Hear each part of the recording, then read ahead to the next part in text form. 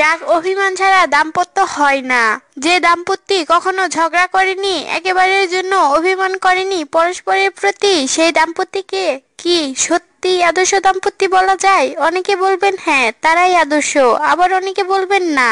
তেমন সম্পর্ক যেন বরফের মতো শীতল, সেখানে ঠিক যেন প্রাণ নেই। বরং রাগ অভিমান ঝগড়ায় মোরা দাম্পত্য অনেক অনেক বেশি কাম্য। জামাই রাজা ধারাবাহিকে ঈশান ও নীলাশার মধ্যে সম্পর্কটি যেমন, সবকিছু জেনেও অবুঝ নায়িকা প্রায় জেদের বশেই ক্রমাগত কষ্ট দিয়ে চলেছে নায়ককে। ঈশানকে অপদস্থ করাই যেন তার জীবনের প্রধান লক্ষ্য। কখনো কখনো ব্যাপারটা নিজের নাক কেটে পরের যাত্রা ভঙ্গের মতোই দাঁড়ায়।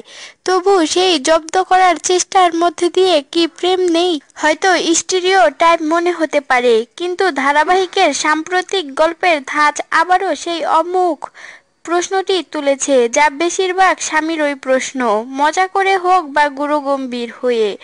স্ত্রীরা কি স্বামীদের কষ্ট দিতে ভালোবাসে, বা মাঝে মধ্যে পরস্পরকে একটু একটু কষ্ট দিলে কি মজবুত হয় সম্পর্ক? অনেকটাই এসিড টেস্টের মতো। একটু বুকা বুকা শোনাচ্ছে কি কথাটা? ঠিক ওই কথাটা বুকা বুকাই, আর সেই জন্যই মিষ্টি। যিনি কষ্ট দিচ্ছেন এবং যিনি কষ্ট পাচ্ছেন, দুই পক্ষই যেন সচেতন ভাবেই অনুভূতির ক্যাথারসিস ঘটাচ্ছেন ওই কষ্টের মধ্য দিয়ে।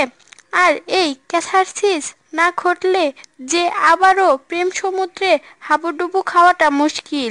ঈশান ও নীলাশার সেই হাবুডুবুতেই কিন্তু তার আগে অনেক কিছু সহ্য করতে হবে দুইজনকেই। আপাতত এই সপ্তাহে অফিসে প্রেজেন্টেশনের সময় পেনড্রাইভ বদল করে বিস্তর সমস্যা তৈরি করবে নীলাশা, কিন্তু তারপরেও লাল গোলাপ নিয়ে হাজির হবে ঈশান।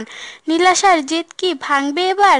দেখা যাক কোন দিকে এগোয় এই সপ্তাহের গল্প।